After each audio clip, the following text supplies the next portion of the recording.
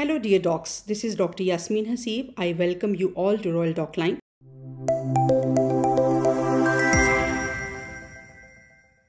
Today in 5-minute guideline series, we will navigate through the recurrent miscarriage guideline, which is the number is 17 and it was published in 2023. The layout of this guideline is definition, risk factors, investigations, treatment options, and the summary. And the definitions of the miscarriage, as you all know, is less than about 24 weeks of the gestation. And the recurrent miscarriages are 3 or more first trimester miscarriages. And sporadic miscarriages usually because of the random fetal chromosomal abnormalities, and the incidence increases with increasing age. The incidence of the recurrent miscarriages is about only 1% of the women. And these risk factors are epidemiological, thrombophilia, genetic factors, anatomical factors, endocrinal factors, immunological factors, infective, and the male factors. This is a table about the epidemiological risk factors, and please note that if there is a previous live birth, there is no association with subsequent miscarriage risk or consanguineous relationship. There is no increased risk of the miscarriage. You can get this question in your exam. And then in the table 2, they are showing that there are the association of the acquired thrombophilias in which there is an increased risk of the miscarriage, specifically if they are associated with the lupus anticoagulant anticardiolipin antibodies. This is about the recurrent miscarriage. And acquired thrombophilias is usually the antiphospholipid antibody syndromes, which are antiphospholipid antibodies and lupus antibodies, as well as cardiolipin antibodies, anti-beta-2 glycoprotein 1 antibodies with adverse pregnancy outcome, which in the guideline is defined as the adverse pregnancy outcome is 3 or more recurrent miscarriages less than 10 weeks, 1 or more physiological normal fetal loss more than 10 weeks, 1 or more preterm birth less than 34 weeks due to placental cause. In the table 3, they are showing about the inherited thrombophilias, and they said that there is a weak association with the recurrent miscarriages and the evidence level is 2++. Then investigations. The testing for acquired thrombophilias, specifically for the lupus anticoagulant and anticardiolipin antibodies prior to the pregnancy, is recommended. In case of the second trimester, the miscarriage, they may offer the testing for the factor V leader mutations, prothrombin gene mutations, prothrombin S deficiency, ideally within the research work only. Inherited thrombophilias, as they have a weak association, so therefore there is no routine recommendation for the testing of these thrombophilias. Cytogenetic analysis should be offered on the pregnancy tissue of the third miscarriage and subsequent miscarriage.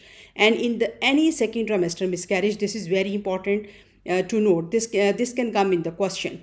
And parental peripheral blood karyotyping should only be offered for the couples in whom the testing of the pregnancy tissue reports an unbalanced structural abnormality in the chromosome, or there is an unsuccessful or no pregnancy tissue available for the testing.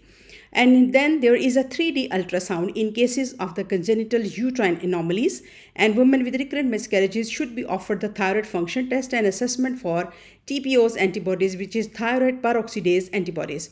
And regarding the HLA cytokine natural killer cell, they should not be routinely offered, or there is a sperm DNA testing only outside a research context. This is an important slide. The treatment options are lifestyle modification, thrombophilias treatment, genetic factors, anatomical factors, endocrinal and immunological factor, male factor, that is a cause related.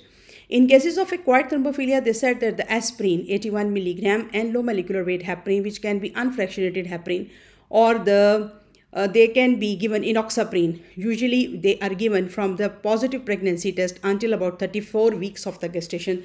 This is important to remember. And aspirin and heparin should not be given to the woman with unexplained recurrent miscarriages. There is a lack of evidence to support the routine use of these medications in cases of the factor V leader protein S deficiency or prothrombin gene mutation. These are the important things. Then comes the genetic factors. They are options for the couples with the chromosomal rearrangements, includes attempting a further natural conception or pre-implantation, genetic testing, structural rearrangement, or the gamete donation. You have to discuss it with the couple. So this is about the genetic factors. If there are anatomical factors, then for example, uterine septum, the resection of the uterine septum should be considered for the woman with the recurrent first or second trimester miscarriages, ideally within an appropriate audit or the research context. And then there is a lack of evidence to guide the management of the acquired uterine abnormalities usually associated with the recurrent miscarriages. It depends upon the choice of the patient, either expectant versus the surgical options. It must be individualized. Then comes the endocrinal factor. They are saying that thyroxine supplementation is not routinely recommended in the woman. Only the thyroxine supplementation may be considered, in which the moderate amount of the subclinical hypothyroidism, where the thyroid stimulating hormone is more than 4 milli international unit, but it is not routinely recommended if the level is less than 2.5 milli international unit per liter. So these are the important things to be noted. Then the immune factors, which are immunotherapy or which are paternal cell immunization, third party donor leukocytes, trophoblast membranes, and intravenous immunoglobulin, they are not routinely recommended in such women. Male factor is, there is no evidence to recommend any treatment for the male factor until or unless there is really something which needs to be addressed. Unexplained recurrent miscarriages, they said that psychological support is very, very important and the evidence level is 2+. Endometrial scratch does not have any role in such cases. Management of the subsequent miscarriages is, along with the targeted treatment, the communication by the healthcare professional with the woman, ultrasound examination, psychological support is very, very important. So in summary, the definitions are very important. Risk factors, diagnosis, treatment, they are all very important, from the single best answers as well as extended matching questions, and tables in this guideline are very, very important. So in the end, I wish you good luck all. If you like this 5 minutes guideline series, please subscribe to our channel and share it with your friends and the MRCOG candidate.